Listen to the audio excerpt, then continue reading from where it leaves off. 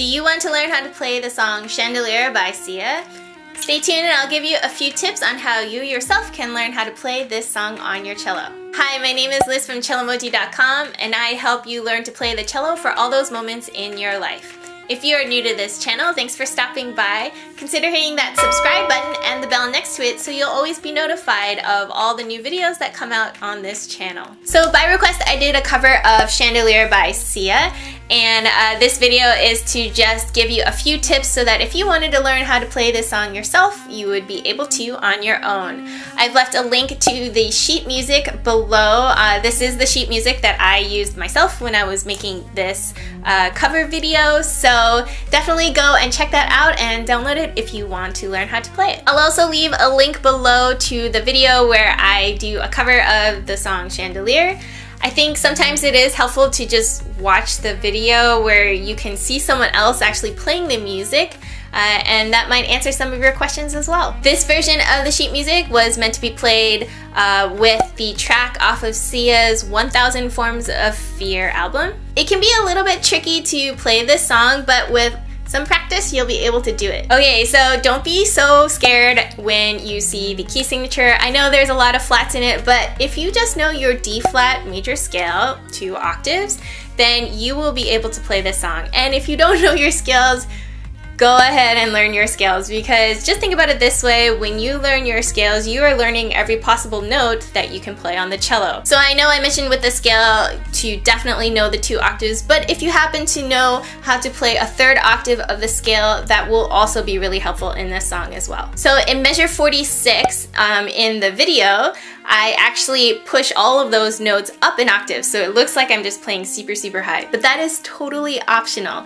In measure 46, actually in the printed music, I leave it down an octave and you can totally keep it there and keep it in the more comfortable range. However, I just thought, you know, let's mix it up a little bit because it's a little bit of the same music and it'll sound a little different an octave higher, so I opted to play it up an octave. Okay, the line in measure 7 that's sort of like slanting downwards, that is not a misprint.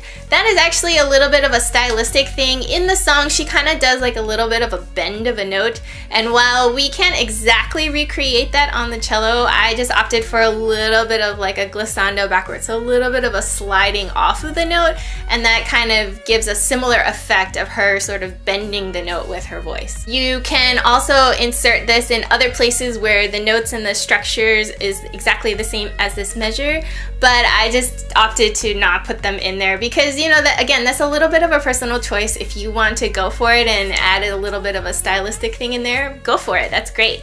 Just also remember too, sometimes doing the same phrase, like exact same notes and rhythm, but doing it the same way each time is not very interesting. And if you really listen to any singer, pop singer, rock singer, and anyone at all, and you hear them singing the same music over and over again, you'll notice that each time that they sing it, it's just ever so slightly different because it keeps it interesting. Plus, to top it off, they're always singing different words in that same area, so it kind of just keeps it interesting for the listener. So consider that too when you yourself are playing this. Just know that in this song there is definitely a little bit of a fluctuation of the tempo, but if you're really listening, there is always a very steady accompaniment underneath, whether it's from the drums or from the bass. They're steady as a rock, and then sometimes you'll hear the singer kind of like schmooze around the beat. This is also sometimes called rubato, where you're taking time from somewhere else to add it to another place.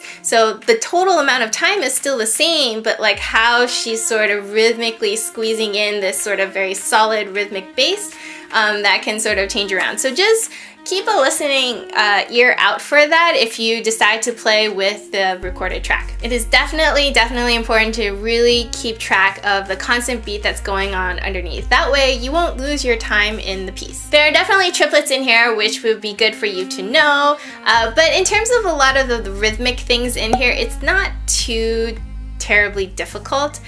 In fact, a lot of this song is just really repetitive, so it is really giving you a good opportunity to be precise with things like your intonation and things like how can you, add time and steal time from somewhere else so that, you know, it kind of gives this sort of almost improvisatory feel to how you're playing the song. And of course, you know, there are definitely harmonies you could add to it. I didn't add it in this cello part here, but you know, again, think about ways that you can keep it interesting for yourself. If you always played the same thing all the time, then that can get kind of boring after a while too. I'm always a big advocate of supporting the artist, so be sure that you go out and either buy the track, download the album, you know, go support them on their fan pages, go see their concerts.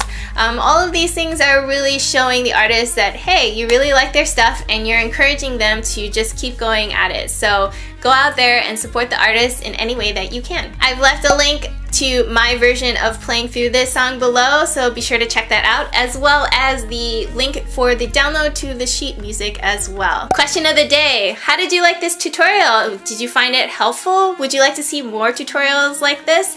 Be sure to leave me a comment below on what song you would like to see next. If there are any questions that I haven't addressed in this video, be sure to also leave them below.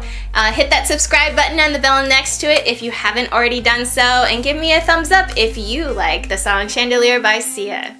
Thanks again for watching, and I'll see you guys next time. Bye!